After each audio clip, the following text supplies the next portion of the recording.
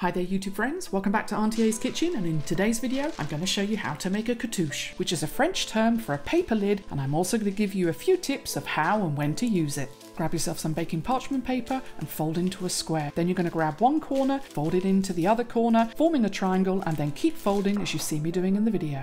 Measure from the center to the outside of the pan that you're going to be using and cut off any excess paper, then turn it around and nip the end, and this is going to give your cartouche a wonderful small steam hole as you unfold it. There are three main uses for a cartouche. Firstly, it acts as a lid if you don't have one and helps to reduce evaporation. Secondly, it can prevent a skin from forming. And thirdly, the reason we're using it for today, it can keep stewed and poaching ingredients submerged in the liquid so that they don't dry out. As you can see here, I'm really happy with my poached pears, and for more tips and simple recipes, please check out the channel.